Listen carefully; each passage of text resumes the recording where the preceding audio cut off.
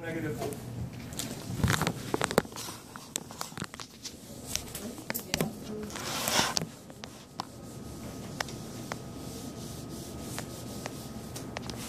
All right, no questions on the y values. Any questions on the x values of 0, pi over 2, pi, 3 pi over 2, and 2 pi?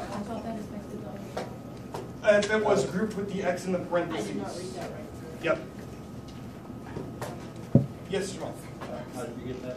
So because there was nothing affecting the x values, the 3 affects the y's and the 1 affects the y's, that means we're using the original 5 y values, or x values we would have.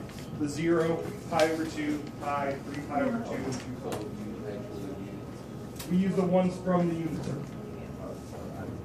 Decadia. What? For the y value. It starts with the 1, 0, negative 1, and then it would be adjusted from there. Decadia.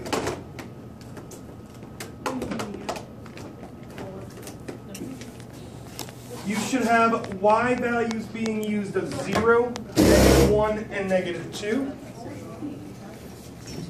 Your first x value should not be on the axis. Your first x value should be at pi. And then it's pi, 3 pi over 2, 2 pi, 5 pi over 2, 3 pi. So some graph we Show your word. What was your first one? We add, because we always do the opposite for the Can you x's. show the word? So do you need to see the work for the x's or for the y's, Takavia? Or for both? For both? So for the y's, it originally started with the 1, the 0, and the negative 1. The only transformation that's affecting the y values in that problem is that minus 1. So I subtract 1 from all 3 of those. 1 minus 1 is 0, 0 minus 1 is negative 1, negative 1 minus 1 is negative 2. That's how I got my 3 values of 0, negative 1, and negative 2. After that, then we're looking at our x values. Those started with 0, pi over 2, pi, 3 pi over 2, and 2 pi. The thing that's affecting them is that pi. We always do x's the opposite, so instead of subtracting pi, we are adding pi to each of those 5. 3 of those 5, hopefully you would not need a calculator for. 0 plus pi is pi. Pi plus pi is 2 pi. 2 pi plus 1 pi is 3 pi. Those 3, ideally, you don't need a calculator to be able to do. For the last 2, if you're going to need to do them on a calculator, that is fine. We started with 1 pi over 2. We added 1. We turn it into a fraction of 3 over 2. So that would be 3 pi over 2. Same thing with the fourth one. We started with a fraction of 3 pi over 2. We added 1 pi. We turn that into the fraction of 5 over 2, which will give me 5 pi over 2. Cosine starts at the top, so I'm just matching them up. Pi with 0, then to the middle, then to the bottom, then back to the middle, and then back to the top.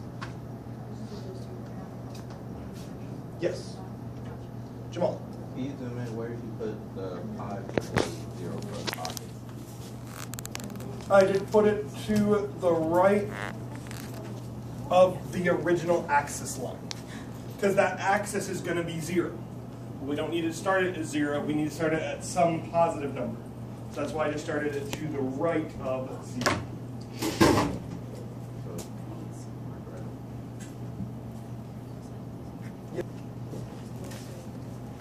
Again, you should get y values of 0, negative 1, negative 2, the same 3 y values we got last time. And then you have new x values of 0, pi over 4, pi over 2, 3 pi over 4, and pi. Again, it's cosine, so it's going from the middle, or sorry, from the top to the middle to the bottom to the middle to the top.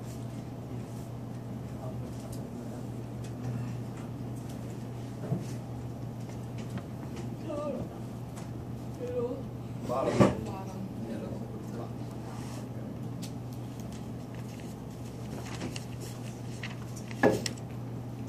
Does this mean? Any questions on number 3? Does this mean like 4 through 6 are about to do homework? For tonight? Yes, sir. I don't get these though. Well, that's why we're spending the rest of class today. Hopefully 75 minutes from now, you will be better than you are currently. I hope so.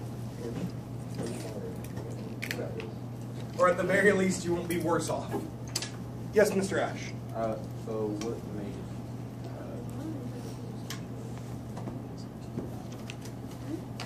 how do you know to subtract it or to have a negative or a negative?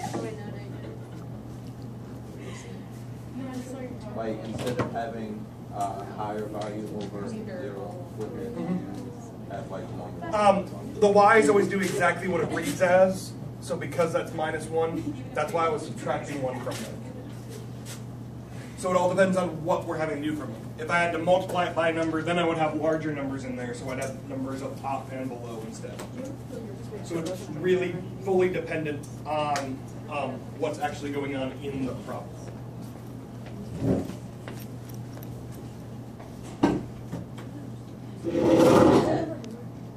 I just did.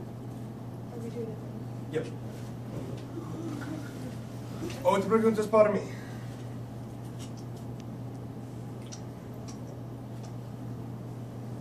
Muy bien. No très bien. Más o menos. No más o menos. The one we subtracted affected the y values. So we had to do 2 completely different sets of problems on 2 completely different sets of numbers. I think I did. Those are homework for tonight. So you might need to redo them because the first I 3 got are the same really. answer, I think. What? I got the same answer for the exercise. Okay. Well, how did you do it? I took the original x values and divided by 2. Okay, yeah, I did that.